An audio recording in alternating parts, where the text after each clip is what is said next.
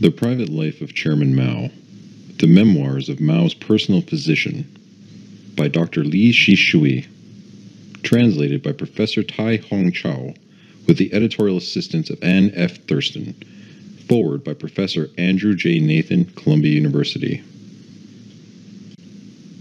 Forward.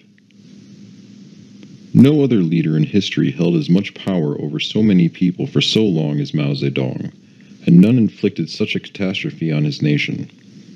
Mao's lust for control and fear of betrayal kept his court and his country in turmoil.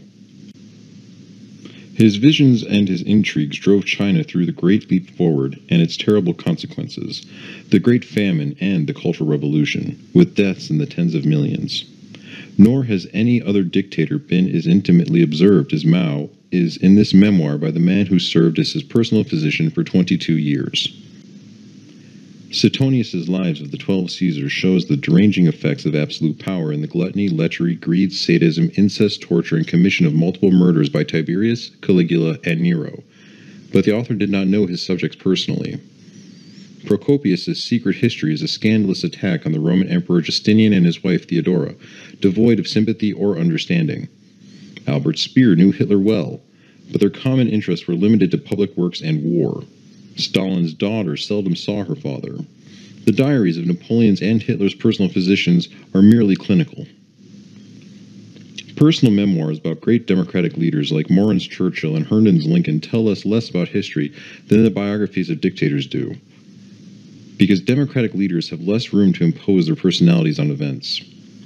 As for the Chinese tradition, the basic annals of each reign record the rituals, portents, alliances, and memorials that made up each emperor's performance of his role, but they rarely reveal the personalities beneath the robes. Even Chinese fictionalized accounts of historical rulers, like the Romance of the Three Kingdoms, deal with types rather than characters. The combination of access and insight makes the private life of Chairman Mao unique. The real Mao could hardly have been more different from the benevolent sage king portrayed in the authorized memoirs and poster portraits that circulate in China today. To be sure, on the first meeting he could be charming, sympathetic, and casual, setting his visitor at ease to talk freely. But he drew on psychological reserves of anger and contempt to control his followers, manipulating his mood with frightening effect. Relying on the confusion and willingness of those around him to confront their superior, he humiliated subordinates and rivals. He undertook self-criticism only to goad others to flatter him, surrounding himself with a culture of abasement. Emulating the first Tang emperor, Mao bound men and women to him by discovering their weaknesses. Dr. Li Shishui came from an upper-class family, was trained in an American-sponsored school in Shushao, and had an early and trivial involvement with the Kuomintang. These potentially dangerous facts enslaved him to Mao. Corruption existed within Mao's entourage, and Mao knew it, but he needed people who could cut corners. Fish cannot live in pure water, Mao liked to say. He enjoyed swimming in polluted water and walking through fields of night soil. Mao's retainers remained on permanent probation, whatever their backgrounds. Old comrades were sent into eternal exile, in some cases to their deaths, although Mao's role in these tragedies was indirect. In one scene, we see Mao sitting on a stage behind a curtain listening, unseen as two of his closest colleagues are attacked at a mass meeting. Mao controlled his top colleagues' medical care, denying some of them treatment for cancer, because he was convinced that cancer could not be cured, and he wanted them to work for the remaining time. Having lost children, a brother, and a wife to war and revolution, he seldom seemed moved by the suffering of lovers, children, and friends any more than he flinched from imposing misery on millions of the faceless masses in pursuit of his economic and political schemes. He understood human suffering chiefly as a way to control people. In politics and personal life alike, he discarded those for whom he had no present use, just as coolly calling them back when he wanted them, if they were still alive. Dr. Li usually found Mao with a book of Chinese history in his hand. He loved the traditional stories of strategy and deception. He was an expert in when to wait, feint, and withdraw, and how to attack obliquely. He liked to lure snakes out of their holes, encouraging others to show their heads so he could turn against them. His closest colleagues could seldom sense whether he agreed with them or was waiting to pounce. Dr. Li says Mao was a marvelous actor. He could sentence a retainer to exile with a story so convincing that the victim backed out bowing in gratitude. Imperial power allowed the ultimate luxury, simplicity. Mao spent much of his time in bed, or lounging by the side of a private pool, not dressing for days at a time. He ate oily food, rinsed his mouth with tea, and slept with country girls. During a 1958 tour of Henan, Mao's party was followed everywhere by a truckload of watermelons. Mao liked cloth shoes. If he had to wear leather ones for a diplomatic function, he let someone else break them in. He did not bathe, preferring a rub-down with hot towels, although this made it hard for Dr. Li to stop the spread of venereal diseases among his female companions. He slept on a specially made huge wooden bed that was carried on his private train, set up in his villas, and airlifted to Moscow. He exercised sovereignty over clocking calendar. The court worked to Mao's rhythm, and many of his activities took place after midnight. It was not unusual to be summoned to Mao's chamber at 2 or 3 in the morning. He traveled frequently, convening meetings of the nation's leaders wherever he was. He sought to triumph over death through Taoist methods of sex.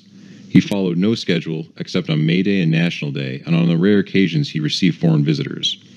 Then he had to dress, taking barbiturates to control his anxiety. Women were served to order like food. While Puritanism was promoted in his name, Mao's sex life was a central project of his court. A special room was set aside in the Great Hall of the People for his refreshment during high-level party meetings. Party and army political departments, guardians of the nation's morality, recruited young women of sterling proletarian background and excellent physical appearance, supposedly to engage in ballroom dancing with the leader, actually for possible service in his bed. Honored by the opportunity, some of those chosen introduced their sisters. Each province's party secretary built Mao a villa. He moved from place to place partly because of security concerns, partly out of paranoia. "It's not good for me to stay in one place too long," he told Dr. Li. All rail traffic stopped and stations were closed as his special train went through. Security officers posing as food vendors lent the stations an air of normalcy for his benefit. During the Great Leap, peasants were mobilized to tend transplanted crops along miles of tracks, creating the impression of a bumper harvest when the harvest was a disaster. Mao's favorite villa was located on a small island in the Pearl River, where he enjoyed privacy in the middle of the busy city of Guangzhou. Special food grown in a labor camp near Beijing was airlifted to him and tried by tasters before he ate it. Guards cooled his room with tubs of ice.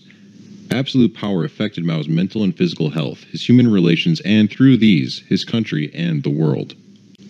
He spent months in bed, ill with worry, but when the political struggle was going his way, he might fill up with cheerful energy that kept him from sleeping. Dr. Li dosed him constantly with barbiturates so he could rest. Political stress sometimes made him impotent, at other times stimulated his libido. As tens of millions starved to death during the Great Leap Forward and the chairman lost face before the party, he temporarily gave up meat. But he needed more women.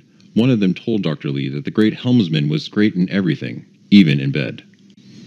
Politics in a dictatorship begins in the personality of the dictator. Mao established a regime like no other, an ensemble of economic, social, and political institutions that grew from his effort to build a unique form of socialism in a country that was poor, backward, and vulnerable. Facing the hostility of the West, Mao aligned with Moscow, but his admiration for the West was one reason he chose the American-trained Dr. Li as his physician, and was the subject of many of their conversations. He told Dr. Li that the Americans' intentions toward China had always been benign, but he held his allies, the Russians, in contempt. Mao aimed to surpass the primitive Russian model with Chinese-style socialism, raise his country to the level of the advanced Western world, and by this achievement join the pantheon of Marxism-Leninism. The Great Leap Forward was his effort to create a model of socialism better than that of his northern neighbors, and the Cultural Revolution was his attempt to sustain the experiment in the face of its failure. In a vast continental country with a huge and poor population, Mao sought economic growth through mass mobilization, trying to substitute ideological fervor for material rewards. He froze the people's standard of living at subsistence levels in order to build a massive, wasteful industrial structure. In doing so, he ignored the realities that contradicted his vision. A farmer's son from rural Hunan, he allowed himself to be deluded by vast poticum fields at the start of the Great Leap Forward.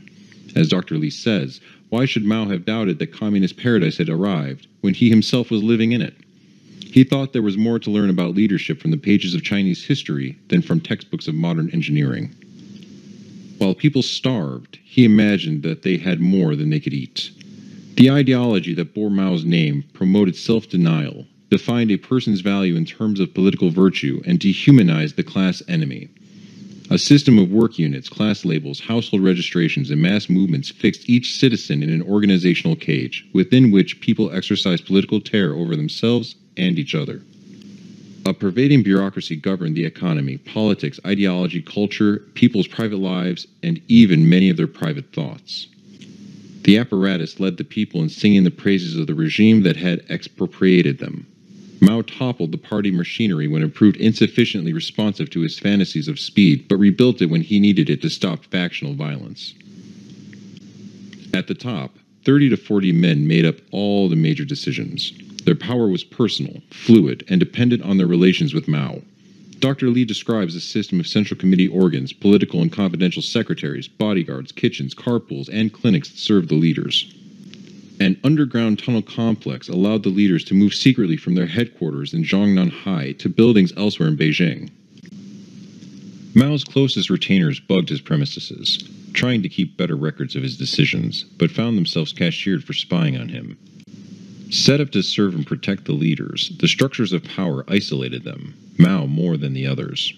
Mao's comrades gradually ceded to him the Forbidden City swimming pool, the dance parties, and the best Betahay beach. The saga of his swim in the three great rivers over the objections of his security men symbolized his solitary struggle against the bureaucracy, his fear that the revolution might bog down, and his challenge to comrades he thought were betraying his radical aims.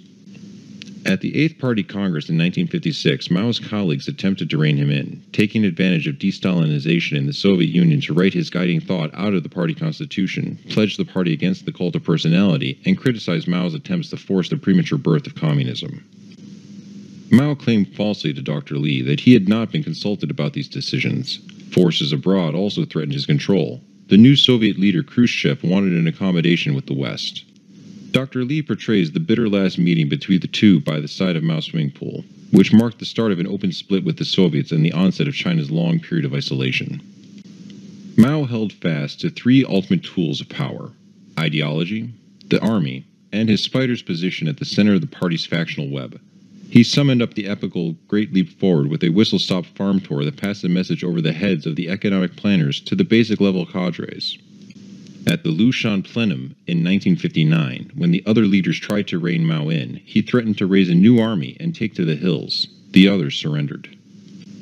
After the famine began, Mao retreated to a secondary position of power. As the other party leaders restored the economy, he brooded that they were zombies and complained about their failure to consult him. He patiently ensnared them in a debate over classic operas and enmeshed them in confusion over the issue of rural corruption. When his colleagues were vulnerable enough, he launched the Cultural Revolution. Millions of victims later, Mao stood victorious at the Ninth Party Congress of 1969. His rivals dead or in internal exile, the nation singing his praises and waving his red book before his ubiquitous poster. By his side stood the abject Lin Biao, the sole survivor from the old ruling group.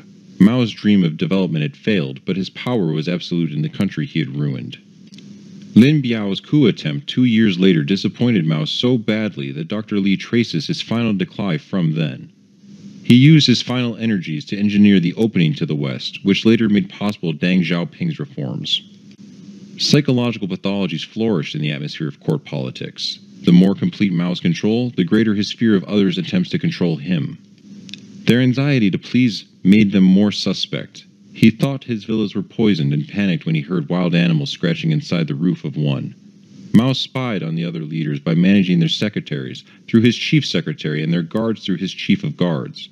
Although he surrounded his rivals with his men, he was never sure they were not spying on him through his women. Mao's wife, Jiangqing, suffered from hypochondria, aversion to noise, light, cold, and heat, and compulsive quarreling. Having driven her mad with boredom, dependency, and enforced idleness, Mao at first tried to spare her the knowledge of his love affairs. But when he needed her as a political proxy, he brought her into the inner circle.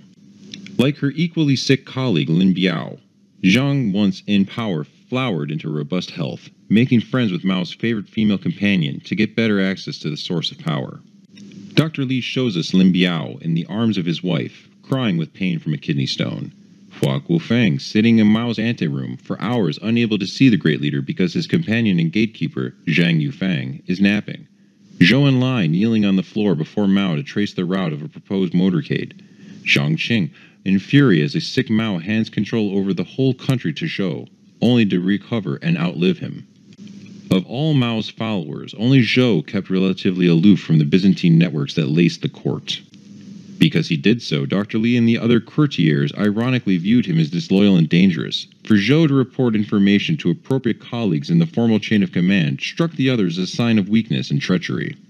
At the end, the most loved man in China was friendless. During his long decline, his servant's chief obsession was to avoid blame for his demise. Only his favorite, Zhang Yufeng, had the decency to treat him like a human being by quarreling with him, fearless of being accused of angering him to death. But as he weakened, she found other interests, having become indispensable because only she could decode his slurred speech. Dr. Li's frank, round, slightly smiling face stands out from the rows of stony-faced retainers in the group photographs of Mao's household. His open expression, soft cheeks, and neat clothes betray him as the one who came back from the West. His foreign tincture made him doubly valuable, denoting both competence and dependency. For Mao was secure to the extent that Dr. Li was vulnerable. Surviving under Mao's protection, he stuck to his business, maintaining the health of the man whose acts cost the lives of millions. Only a certain willingness to look away from evil can make a man the ideal guardian of a dictator's life. Dr. Li's limits as an observer of history were one of the qualifications for his job, but politics sometimes forced itself on him.